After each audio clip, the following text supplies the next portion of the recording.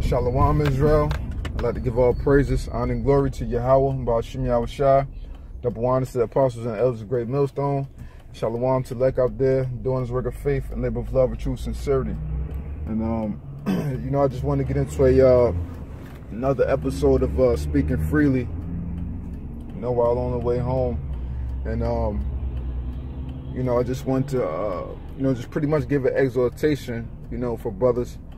You know, no matter what you're going through, man, you know, just keep striving, you know. You know, just so many different things, you know, within this world, you know, that's set up, you know, to bring us down, you know, first and foremost, starting with Esau and everything that he has, you know, implemented in his system, you know, whether it be, you know, things to bring us down, you know, so-called blacks, Hispanics, and Native Americans, you know, from a systematic standpoint, you know, whether it be jail or, you know, whether it be, you know, the monetary system, you know, and us being subject to payments, and, you know, whether it be through the programming of the TV and the radio and the way this world looks at things, you know, no matter what, we strive, we continue to strive, just because this is truly all we have. And the more, you know, that we have to constantly deal with the elements of the world, the more we get sick of it, man. And the more we see how wicked this place is, you know, the more that we desperately desire that heavenly rest, you know. And, you know, of course, a staple, you know, staple scriptures with us is always, you know, Sirach, the 2nd chapter. And, you know, when things are brought upon you, you know, take it cheerfully, man.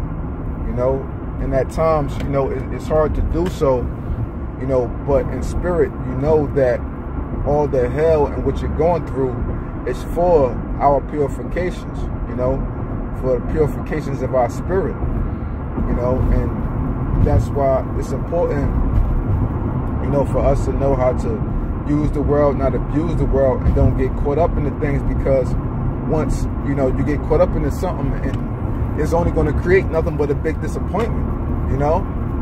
And we know that everything within the society is going down. Everything, man, no matter what it is, you know, no matter what it is, everything is going down. You know, we constantly see it from, you know, the different things that, like the stores, you know, for instance, and how everything is transitioning to the internet, you know, and how everything is transitioning to a more of a digital currency. Things are transitioning more towards, you know, the mark of the beast, you know, according to Revelations, you know, which is going to be the chip. So we see all these different things happening, you know. So why set yourself up for more disappointment? And, you know, one good way, or, you know, a tool that I use to look at things, you know, within my life, is how they say, always expect, it's like I'm mixing up the quote, but yeah, expect the unexpected. Well, us being prophets, we already know that our life is nothing but pure hell. So, you know, the unexpected should be normal for us. And actually, it should be expected, because what? We're expected to catch hell. So the way I look at things is, you know, not to put a negative stigma on anything, but, you know, say for instance, look at things in like they might fail, or look at things like you don't expect too high of an expectations. So where, you know, if something does work out for you, then you say, oh, well, hey, you know, all praise YAHAWASHI, the Lord made this work out for me. But don't put your hope into too much of things within this world, you know. And we know that this world is going to come to an end soon. You know, the monetary system, everything within this world is going to come to an end soon. Why set yourself up for more disappointment, you know, like a person in the world, and then, you know, that could potentially break you. You know, that could potentially break your spirit, because you put all your hope and your aspirations into something, you know, that's tangible. And we know the substance and everything in which we truly hold near and dear to us, you know, is spiritual, you know. That's why, you know, we quote the scripture too. Well, I quoted, you know, 2 Corinthians 10 and 4. You know, the weapons of our warfare are not carnal, but spiritual. So knowing that, and as I said, knowing how to use the world and not abuse the world, and having the wisdom of how to deal with things, we prepare ourselves, you know, to know how to deal in this world. We prepare ourselves for the collapse of this world, and we embrace, you know, YAHAWASHI more daily, you know, within our prayer and within our thoughts, and for the Lord to keep us, you know, in a righteous mindset, that we won't fade away from this truth, you know. And as slowly but surely, you know, the Passover is approaching, and, you know, we're in the midst of this season. You know, you're going to catch hell. You might catch hell afterwards, you know, because that's the season. And, you know, because the Lord is, you know, doing his sifting process. So you just want to make sure that you're keeping a level head, you know, through all of this, you know, and stay strong.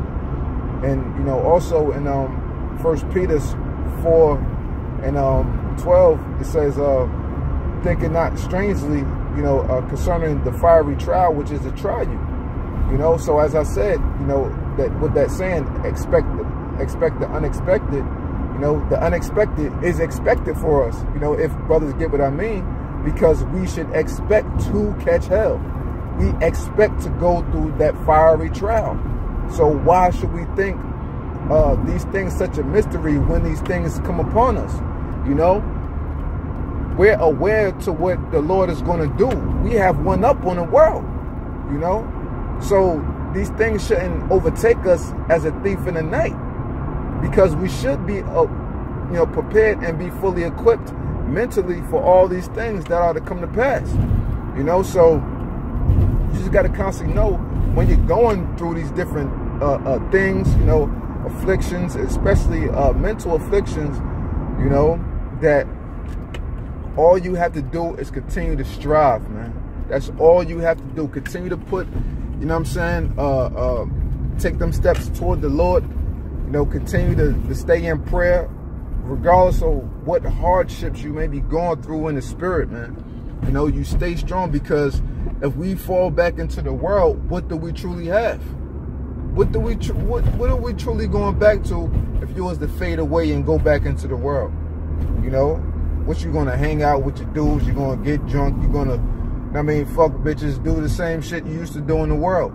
You know, what is there? There's no life in the world, man. There's no life in the world, and we have to constantly take, you know, those whom have fell away as an example, and to keep them in remembrance, you know, of how not to be. And we see how the Lord brings judgment upon those guys that eventually wind up falling by the wayside and falling out of the truth, you know. And as looking at those guys as an example, we look at, as a wicked example, we more so look towards the men of the scriptures as righteous examples, such as King David, such as King Solomon, such as Paul, you know, and of course, first and foremost, YAHAWASHI, you know, and all the other prophets, you know, that continue to endure with the Lord, regardless of the hell and everything in which, you know, the Lord brought upon them, you know.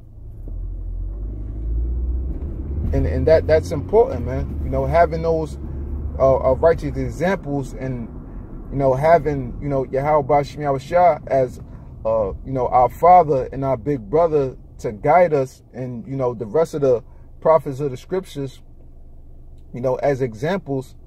That's what we truly need. And we have our physical examples here, you know, on earth, which is the apostles and elders of Great Millstone, man.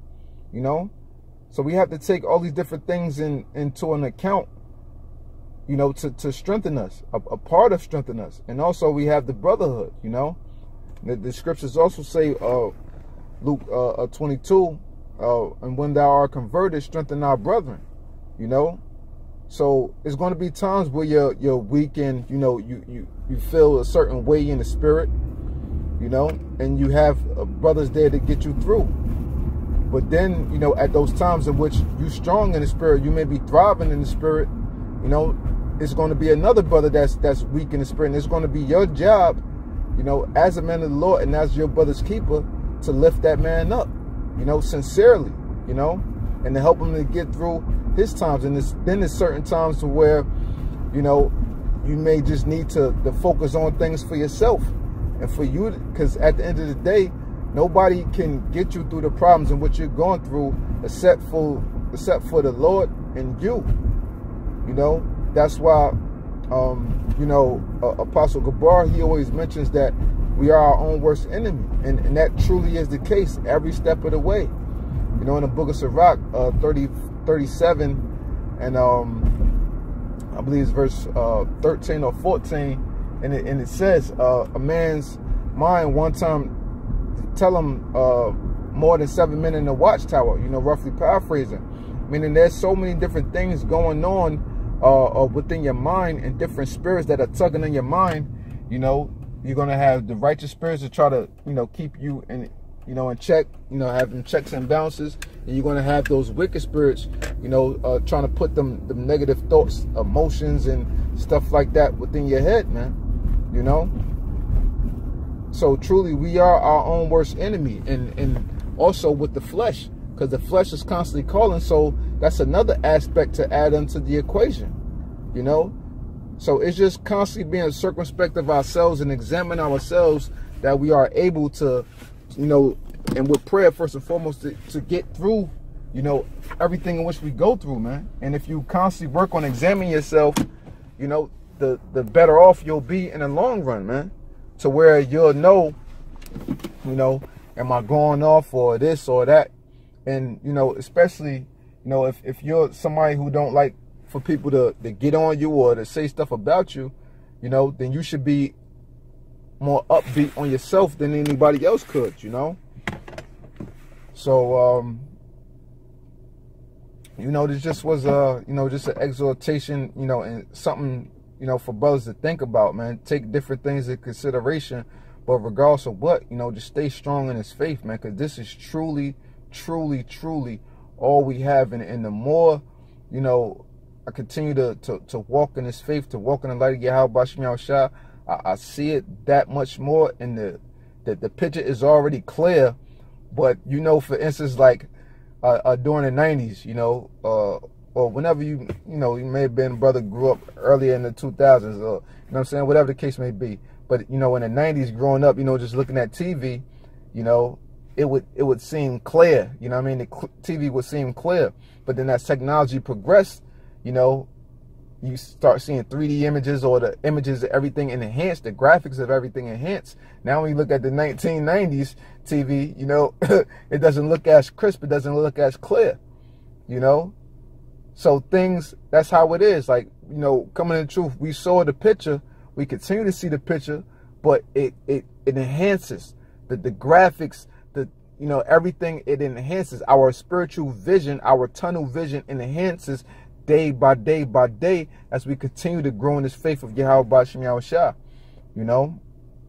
And that's according to, you know, Matthews 6:22, you know, having that tunnel vision, your eye being single, you know. So, you know, with that, you know, I hope this exhortation was edifying. And I'd like to give all praises, honor, and glory to Yahawah, Ba'ashim Yahushai, double honors to the apostles and the elders of Great Millstone, and Shalawam to the elect out there doing his work of faith and labor of love and true sincerity. Shalawam.